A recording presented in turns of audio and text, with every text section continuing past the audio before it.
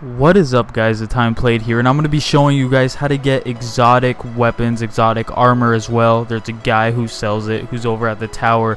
I don't know if you guys know, but exotic comes in the yellow color. You could get exotic engrams, I believe, as well. These are super rare items, and you could actually buy these with motes of light or strange coins. If you guys have any of those, be sure to save those to purchase some of these super rare items. So we're going to be starting here at the tower, and I don't know exactly what level I unlocked this guy, but I was 24 when I first found him. I know he wasn't there before. He's a creepy person. His name is Agent of the Nine, and he comes out of the wall and goes inside the wall. He blends in with the shadows of his surroundings, so it's kind of difficult to find him.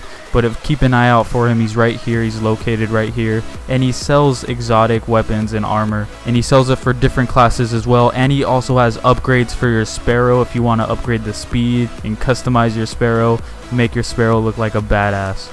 I don't know a way where you could farm strange coins, but I do know to get motes of light. If you're level 20, if you're already capped off, every time you still gain experience and level up again, you'll gain a mote of light. If you just hover over your level, it'll tell you how far away you are from leveling up again.